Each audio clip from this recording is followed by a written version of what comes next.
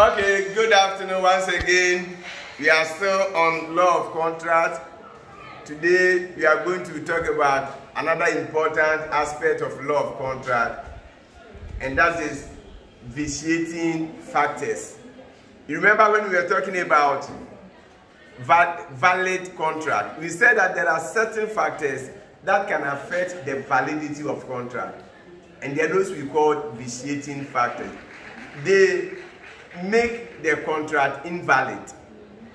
So the vitiating factors will either make the contract void or voidable or even unenforceable. So we have learned that one.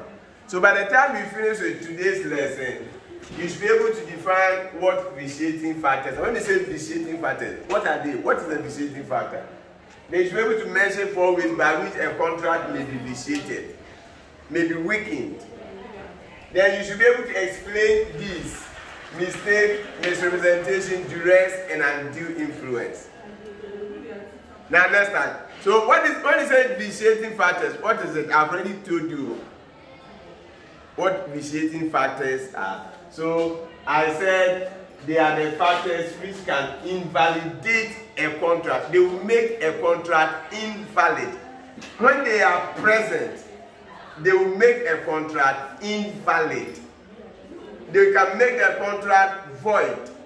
They can make the contract voidable. They can make the contract unenforceable. So they weaken the validity of the contract. So that is what vitiating factors are all about. Remember, we learned about genuineness of consent. So when these vitiating factors come in, then there will be no genuineness of consent, and therefore there can never be a contract. So now we are going to pick them one after the other. So we are looking at ways by which a contract may be vitiated. We are looking at 4 main ways which we have already talked about: mistake, duress, undue influence, and misrepresentation. Mistake, misrepresentation, duress, and undue influence. So what is a mistake? We have learned about what mistake is. Now, if you make a mistake, means there is an error. So in law, when we say mistake, we are looking at fundamental error that is made by a party or both. Either one of the parties will make that error or that mistake, or both parties can make mistake. So that is that. So it's a fundamental error that is made. We said it's fundamental because you see, they usually make the mistake at the initial stage of the contract. At the beginning, whilst they were entering the contract, they make mistake. So that is that. Now let's look at situations under which mistakes can occur in law. Situations under which mistakes can occur in law. Number 1, there can be mistake about the terms of the contract. They can make mistake about the terms of the contract. Now we know what the terms of the contract are. When you talk about the terms, when you enter into contract, a contract is based on terms. The person says you have to pay 500 Ghana cedis a month. You stay in the house for two years, so you are paying 500 times 24. You are paying that. You'll be the one to do this. I'll do that. These are the terms of their contract, and the parties can make mistake when they are preparing the terms of their contract. So that's number 1. Another situation mistake can also occur is about the identity of the contracting parties. Mistake about the identity of the contracting parties. And that is what we call mistake of identity. What does that mean? This is what it means. There is somebody called X who wants to enter into contract with Y. But by the time you realize the X had rather entered into a contract with Z. So there is a mistake of identity. There is a mistake of identity. When you are entering into contract, you should know the person you are entering into a contract with, so that in the event of breach, you know the one to sue. And you can make mistake about the identity of the person. Let me give you an example. Your father may even want somebody to teach you business management. Your father comes to school and wants to see a particular business management. Then somebody can say that he is that person. So your father may enter into a contract with that person instead of the person that the father wanted to enter into contract with. When that happens, there is mistake of identity.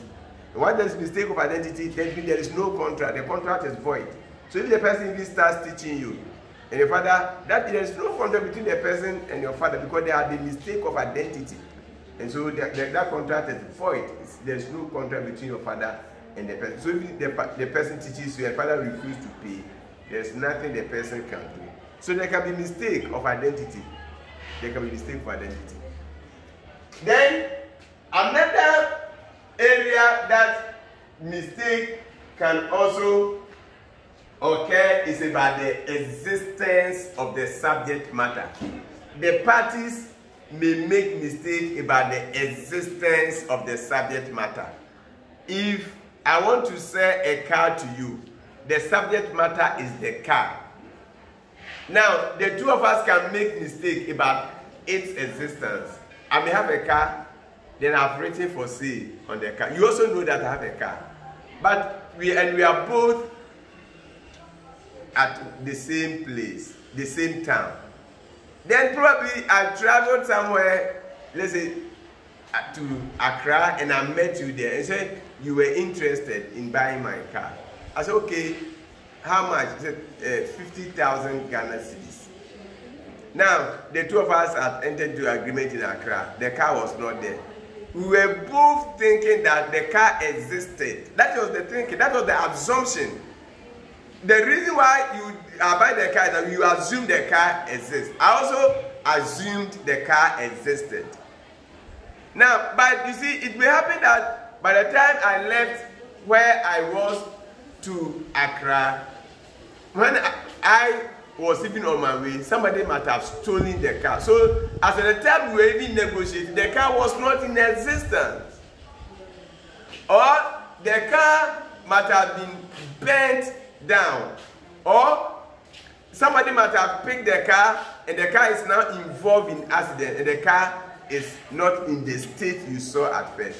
So you see, we entered into the contract thinking that the car existed. I thought the car existed. You also thought the car existed. Now that the car wasn't even existing at the time we were even entering into the contract, we made the mistake in respect of the existence of the subject matter. So these are three areas mistake can arise in contract. Mistake about the terms of contract, mistake about the identity of the contracting party, and then mistake about the existence of the subject matter. So that is for that one. Now let's look at mistake about the existence of, about the identity of the contracting party. A case to support that. Mistake about the identity of contracting party. Whom are you entering to contract with? And there is a case, Burton versus Jones. Burton versus Jones in 1857. In 1857. When did Ghana become independent? 1957, so 100 years. 100 years after this case, Ghana became independent. Burton versus James. Let me give you the overview of the case, the summary of the case. Now, remember, this is the plaintiff and this is the defendant. So this was the one who went to court.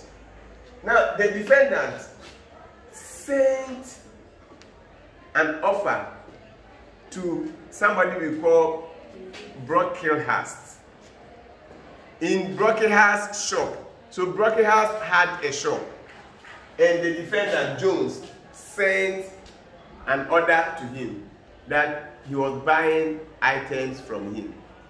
Not knowing that by the time Jones sent the order to that shop which belonged to Brocklehurst, Brocklehurst had already sold the store to Burton. So Jones intended to buy the goods from Brockenhurst, but the order came to Burton, who supplied the goods. Are you getting it? So it was not meant for Burton, it was meant for Brockenhurst. But Brockenhurst had already sold the shop to Burton. And Burton got it, something that he wants to order from Brockenhurst. Then you accepted it and supplied the goods. So when it came that he should pay them, and he said he would not pay because he did not intend ordering the goods from him. And that is why Burton sued him for his money. So what happened in court? Burton lost the case. Why? They said the contract, he was not the one that Jones wanted to contract with. He accepted an offer which was not meant for him, and he supplied the goods. And if he had taken the goods and used the goods, then there was no contract between the two of them, and therefore he was not going to pay that money. What even convinced the court was that, you see, Jones told the court that Brockenhurst was owing him. So he was going to use the goods that he took from Brockenhurst to offset that money. Do you understand it? Yes, Brockenhurst was owing me. So when I said the order, if he had supplied the goods, I would have told him, please, my money is with you. Use that money to pay for what I came to buy. So that is this case. That is this case. I'm repeating. Jones sent a letter to Brockenhurst. Now,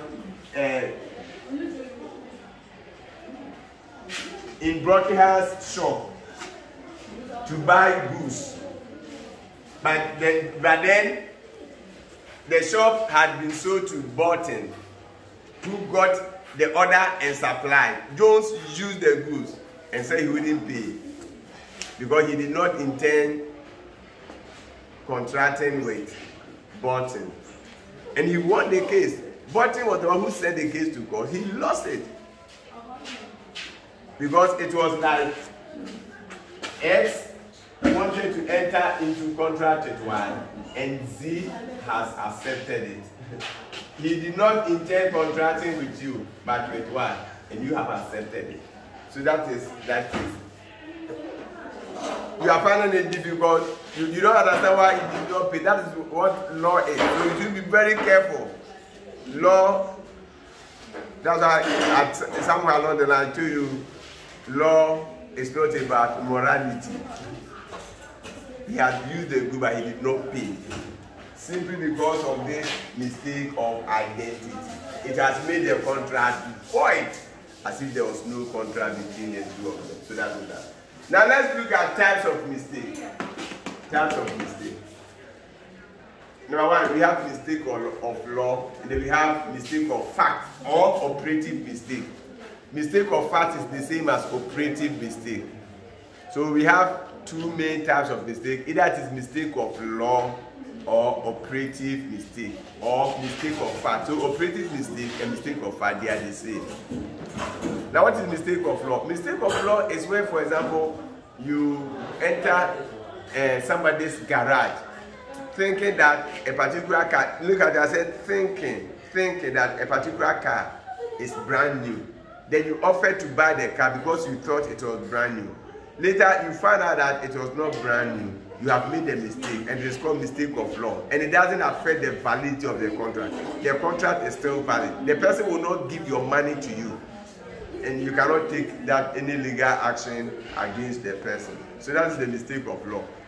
When it comes to mistake of fact or operative mistake, we have two types. So number one, we have what you call bilateral mistake. Then we have unilateral mistake. Under mistake of fact or operative mistake, we have bilateral mistake and unilateral mistake. By, you know, by means two. Uni means one. So bilateral mistake means both parties have made mistake. Now remember, there was when we came here, I said mistake about the existence of the subject matter. Both of them made mistake. Both of them thought the car existed. So both of them made mistake. So there are certain times both parties can make mistake. But there are other times it's only one of the parties that had made a mistake. And when it is only one party that had made mistake, the other party should be aware that that party has made mistake, and it will make the contract void. So mistake will make a contract void. But when you come to bilateral mistake, where both parties have made mistake, we have two types of bilateral mistake. Either it is common mistake or mutual mistake. So bilateral mistake can be common mistake or mutual mistake. Common, mutual. When you say the mistake is common, it means both of them have made the same mistake. Both of them have made the same mistake. Like this one. Both of them thought the car existed. So they have both made the same mistake. That is what we call common mistake. But when they make different mistakes, then it means it is called mutual mistake. And that one, we are going to use a case to support that. Raffles versus wheelchair horse. And come closer. Raffles versus wheelchair horse in 1864. Raffles versus wheelchair horse in 1854. Now, what is this case about? In India, Bombay in India, there were two ships. You know, ships have names. And the two ships bore the same name. The name was Peerless. So there was one ship called Peerless. Then another ship, coincidentally, was also called Peerless. So what happened was that the defendant ordered for bales of cotton through a ship called Peerless. So he knew he was ordering for the cotton, bale of cotton from a ship called Peerless. And he knew that that ship was sailing in October. So in October, the ship would bring the bale of cotton. Not knowing or unknowing, there were two ships. One was called, that one was called Peerless, but that one was sailing in December. He was ordering for the cotton via the ship that was sailing in October. The plaintiff, those who were sailing the ship, no, the cotton, they also thought that they were bringing the cotton via Peerless that was sailing in December. So when the October ship came, he went for the cotton and there was no cotton. December, that Peerless came, then he refused to take the cotton that came, and they sued him. The cotton came via the Peerless, which came in December. That was the time those who were bringing the cotton, they intended bringing it. He also thought that he was ordering it via this one. So you see, there is mistake, there's fundamental error. Both of them have made different mistakes. One was thinking that it was coming in October. Another one was thinking that in December. And once there was this fundamental mistake, there was no contract between the parties. And therefore, the court said if his refusal to take the cotton was not a breach or was not in breach of a contract, he had the right to say he will not take it because there was a fundamental error, fundamental mistake. So that was what happened in Raffles versus wheelchair horse. Now let's move to misrepresentation. What is misrepresentation? In law, representation means statement. When you are entering into contract with people, you make statements. Is that not it? How can you enter into contract without a statement? And the statement is what we call the terms of the contract. Now, somebody can make a statement that is not true. The person may make a false statement, and that false statement will induce you to enter into a contract. For example, the person was selling a car to you. The car wasn't a brand new car, but this person said it was a brand new car, and it looked like a brand new car. But the person, they have used the car, but the person lied to you. Now, if the person lied to you, because representation is a statement. When you add the mis, then it becomes a false statement. So misrepresentation is a false statement that is made by a party to the contract, which induces the other party to enter into a contract with him. Now, he said the car was brand new, so that induces you to enter into a contract with him to buy the car. So later, if you find out that the car was not a brand new car, what do? You can rescind from the contract. You can repudiate from the contract. You can withdraw from the contract. So, whereas mistake will make the contract void, misrepresentation will make the contract voidable. And we know what is a voidable contract. Voidable contract means that you have the right to rescind. But remember, in voidable contract, so long as you have not rescinded, the contract is still valid. So that is for that one. Now, let's look at, we have two types of misrepresentation. Either it is innocent misrepresentation or fraudulent misrepresentation. Get closer. Innocent. Like you say somebody is not guilty, the person is innocent. Then fraudulent, fraud. Now, what is innocent misrepresentation? Innocent misrepresentation is where the person who made the false statement didn't know that the statement he was making was false. That is it. Okay, if I have given my phone to you to sell for me, I did not tell the phone was brand new, but you look at it, you thought that it was brand new. So the person you were sending the phone to, you told the person it was brand new phone. In fact, you did not intend to deceive the person. You didn't know that the phone was not brand new. You thought it was brand new. So that one, you have made false statement, all right, but it is called innocent misrepresentation. If you had known, you wouldn't have made that statement. You were reckless. If you had also said for you, you would have also known. Now, when we make that misrepresentation, what will be the remedy available to the injured party? In law, when you say remedy, it means if somebody breaches a contract, what can you do? If you are going to court, you will go to court to seek for remedy. So when somebody makes that innocent misrepresentation, what are the remedies? Very simple. So remedies for okay, I've talked about this, the innocent one. So let me look at the remedy for innocent misrepresentation before we come to fraudulent. Number one, you can sue the person.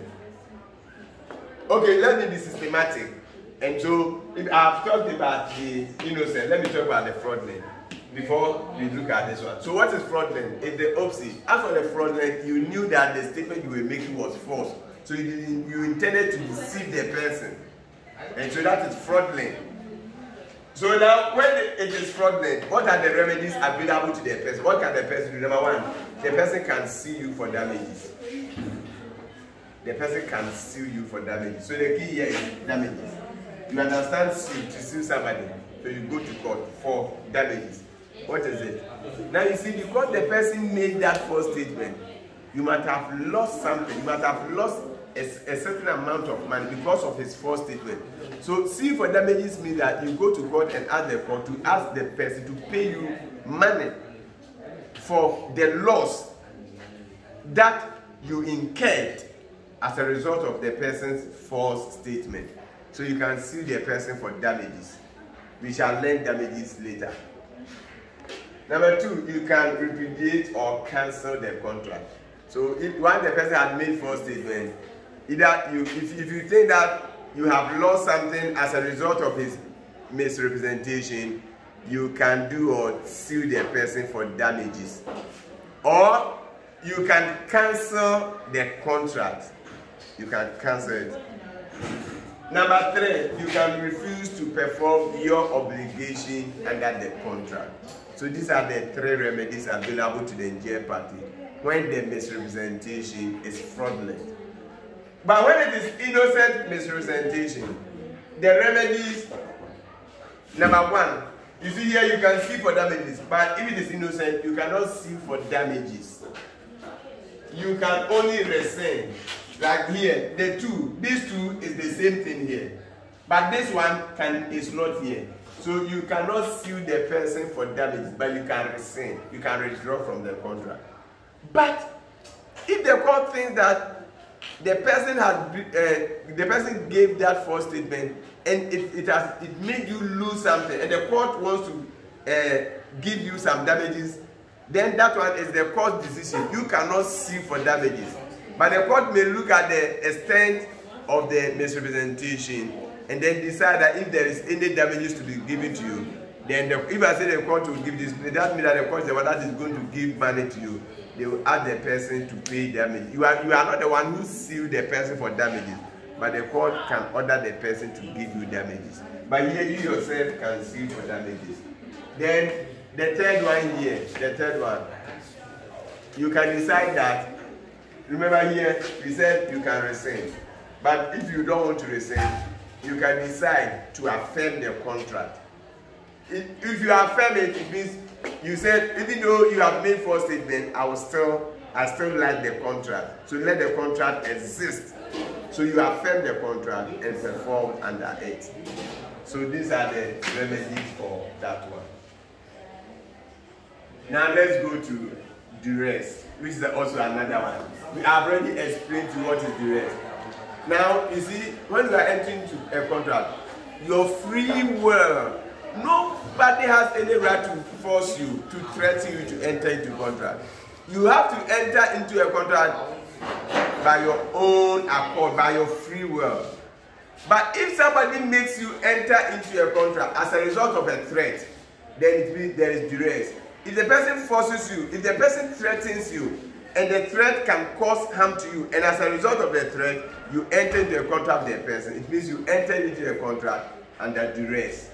And when you enter into a contract under duress, if somebody threatens you to enter into a contract with him, you have a house, the person says, if you don't sell the house to me, I'll kill you. If you don't have this, and the person has the ability to do that. Please know that the threat is not just the person saying that I will kill you. The court will want to find whether the person is capable of carrying out that threat. Whether that threat is going to cause badly harm to you or whatever it might be. Then the moment it is determined like that, then it is duress. And if you want to rescind, you can rescind. Duress, we have already learned that it will make a contract void. It doesn't make the contract void. So if there is duress and you have sold your house to somebody who threatened you, and you wait, then later the person will go and sell the house to another person. By the time the person will sell the house to that person, there was a valid contract between the two of you. And if you allow the person to transfer to another person, you may not have it. So once it is duress and you want to rescind within a reasonable time, because it is not void, it is voidable. So that is for duress. So I said duress is wrongful act of threat of one person that induces another person to enter into a contract against his or her will. So it is the person threatens you to enter into a contract against your will. A case to support that. Can they see it? Yes. Is it visible? Words, Mrs. Words versus Cheeseman. This Cheeseman was living with this woman called Mrs. Word. And Mrs. Word had a house. The Cheeseman threatened this woman that if he doesn't sell the house to him, he will kill the woman. So out of that threat, the woman sold the house to Cheeseman for £300. Meanwhile, the value of the house was £3,000. But as a result of the threat, he sold the house to the woman. Later, the man died. But fortunately for the man hadn't sold the house. The man had transferred the house to the wife. So the woman sued and he won the case. He won the case because she sold the house because of the threat. So the contract was voidable and she rescinded. And the court said she had the right to rescind. So that was what happened in this case. The last thing we are considering is undue influence. Don't forget that we are talking about the vitiating factors.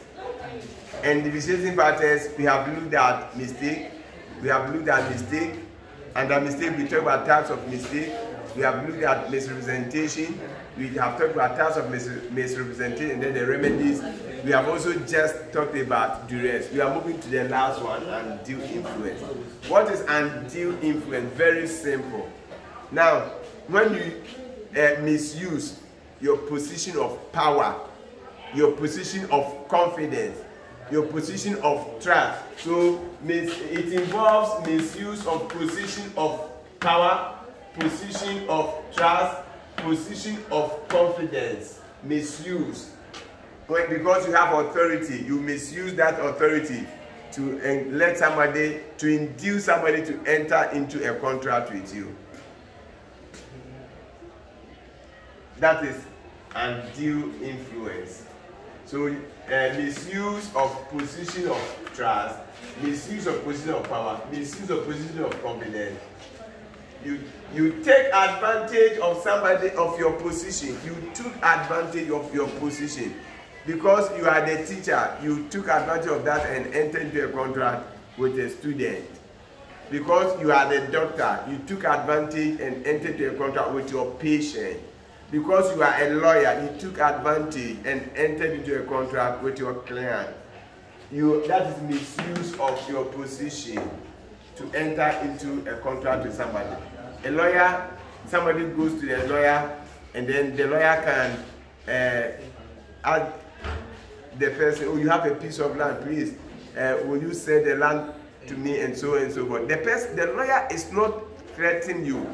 But you see, the relationship, a lawyer and then the client, a parent and then a child, a teacher and a student, a doctor and a patient. The law will say that the other party was induced.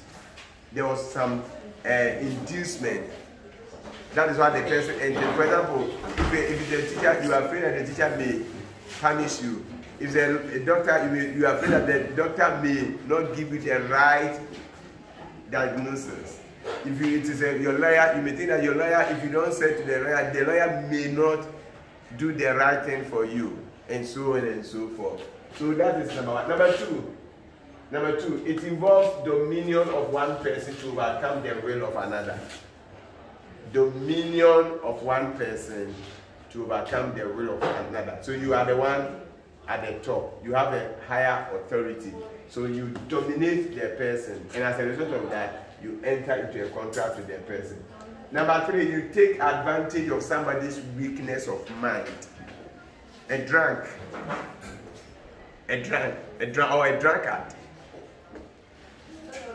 You enter into a person. At that point in time, the person was weak in respect of his mind.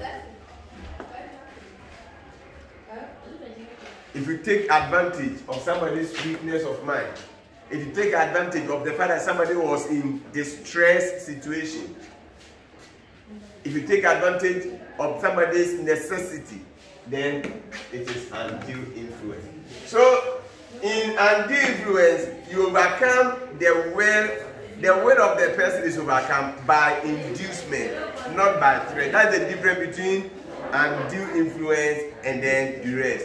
Undue influence, the person's will is overcome by inducement, not by threat. By duress, it is by threat. So that is the difference. Now, in summary, when we say undue influence, we are looking at where two people who do not have equal bargaining strength. The teacher and the student do not have equal bargaining strength. The lawyer and the client do not have equal bargaining strength. The patient and the doctor do not have equal bargaining strength. The parent and the child do not have equal bargaining strength. So, when two parties who do not have equal bargaining strength enter into a contract, for example, teacher and the student, parents and children, doctor and patient, lawyer and client, and so on and so forth. So, ladies and gentlemen, that brings us to the end of vitiating factors. Remember, we said that vitiating factors, they invalidate a contract, they make a contract invalid, weaken the validity of a contract. And we have talked about the ways by which a contract may be vitiated: by mistake, by misrepresentation, by duress, and by undue influence. We have talked about the fact that the mistake will make a contract void. Misrepresentation will make it voidable. Duress will make it voidable, and undue influence will make it voidable. We have talked extensively of what undue influence is all about, and we sum everything up. So now let's look at what we have here. Define what vitiating factors are. Number two, mention 4 ways by which a contract may be vitiated. Explain this. Explain this. Mistake, misrepresentation, duress, and undue influence. Ladies and gentlemen, once again, this is where we draw the curtains for today's lesson. Yours is to study your material. You know, I've given you soft copies of the law of contract. Study it. When you come to school, you get your book.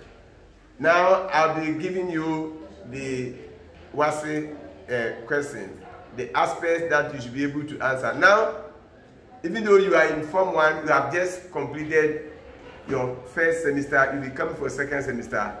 I went through the objectives and you should be able to answer 26 of them. I have circled those ones. I'll scan and put on the platform. Answer those questions and bring to school. Then the theory, I've indicated, I've put on the platform already. Some questions you can answer. The question 2, for example, I indicated that the question 2, you should be able to answer question 2, and then in full A and B, the case study, you should be able to answer the A, which was 6 marks, the B, which was 9 marks, and then as for the other one, you haven't done insurance, so you will not know the principle they validated. And then the 4th question too, you cannot answer because you have not done that one. So that one too, those that you should be able to answer, you do that, and then submit the work when school reopens. Till we meet again another time, we will still be continuing with the topic law of contract. We will look at discharge of contract, the ways by which a contract may be discharged. Till we meet again another time. It's bye-bye.